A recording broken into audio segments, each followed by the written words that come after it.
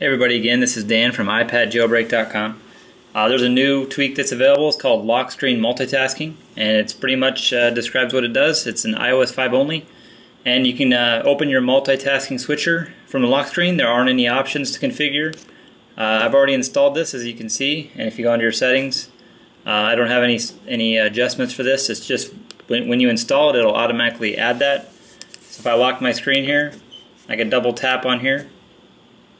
I'll pull up my multitasking. It's kind of looks like there was some error on the side there with it, but if I turn it sideways here, it pulls up the bottom bar, and I can just jump right into a application. If I have my auto lock set,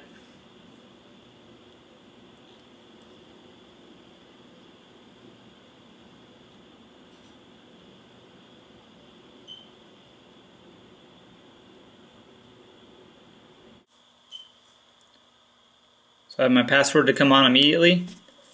So now if I dim my screen, requires my password.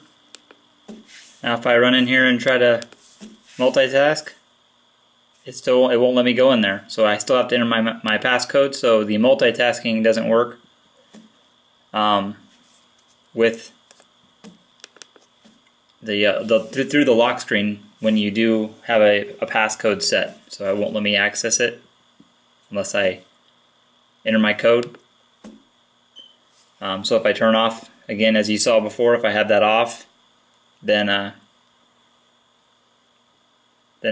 it'll allow me to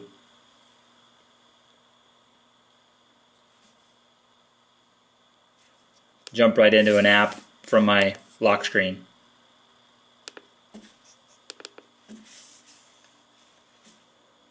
As you can see, it's a nice little tweak that's made available. I do have that installed on my iPhone and on my iPad in iOS 5. This tweak is available for free, and I haven't had any problems with it working at all. Be sure to drop a comment on our YouTube video on iPad Jailbroken, or you can subscribe to us if you have any questions or comments, or you have a tweak that you'd like us to review. Also check us out on iPadjailbreak.com. Thanks.